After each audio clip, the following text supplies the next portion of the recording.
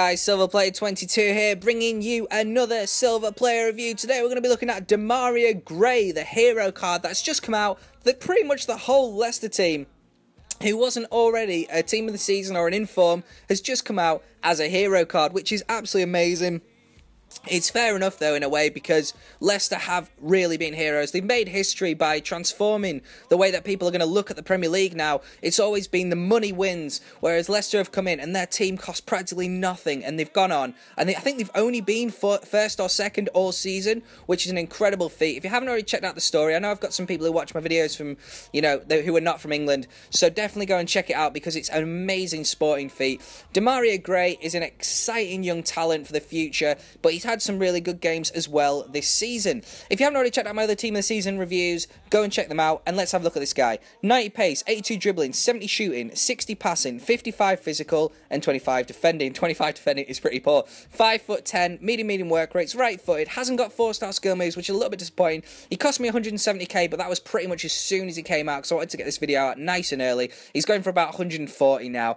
Anyway, his mental and physical attributes, he's got really decent acceleration, agility, balance, and pretty good sprint speed as well, but the rest of his stats are pretty dire, really. I mean, strength is pretty bad, aggression, interceptions, defensive stats aren't really too bad because, I'm not really bothered about him when I'm going to be playing him at left wing or left forward. Dribbling really good, finishing okay. Shot power pretty decent. Everything else pretty bad.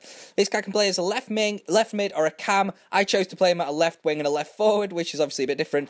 But he's only 19 years old as well. So so I've reviewed quite a lot of this sort of style of player over the past few weeks. This sort of silver dribbling, pacey players, and I would say he is as good as anyone.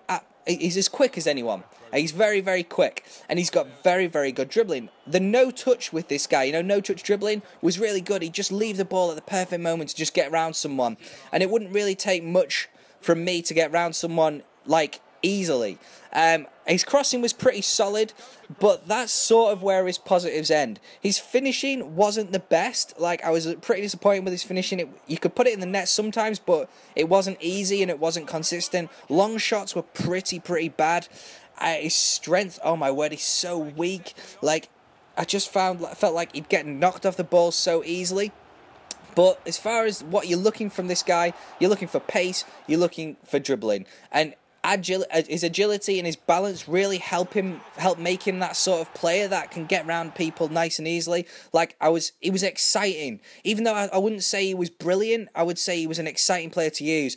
And maybe that's not enough considering how expensive he is, and he should drop down. I think he'll probably stay at around 80 to 90k because he's Leicester and everyone loves Leicester at the moment. But yeah, you can see his positives and negatives here. His finessing was just okay. It wasn't brilliant. It wasn't horrendous. Crossing was okay. I would say it was a little bit better than his finishing, but still nothing amazing.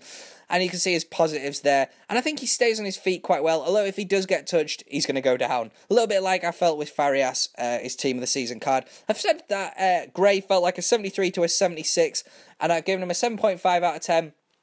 Enjoyment-wise, probably a little bit higher. Actual playing-wise, probably a little bit lower. But I feel like 7.5 out of 10 is about where he stands. And I feel like in a few years we might look back on this and think, wow, look how far he's come, because I really feel like he's got a lot to offer, and this card shows glimpse of what he could be in the future. Anyway, guys, yesterday I asked you who has been the best team of the season you have used on FIFA 16 so far, and this time I would like to know who has been the worst team of the season you have used on FIFA 16 so far. I'll let you know mine in the comments as always. Like, comment, subscribe, and definitely stay tuned later today because I'm going to be bringing out a team of the season Eric Dyer review. I know it's long overdue, and I'll be talking about my new series, which will be coming out tomorrow, hopefully. Anyway, guys, cheers.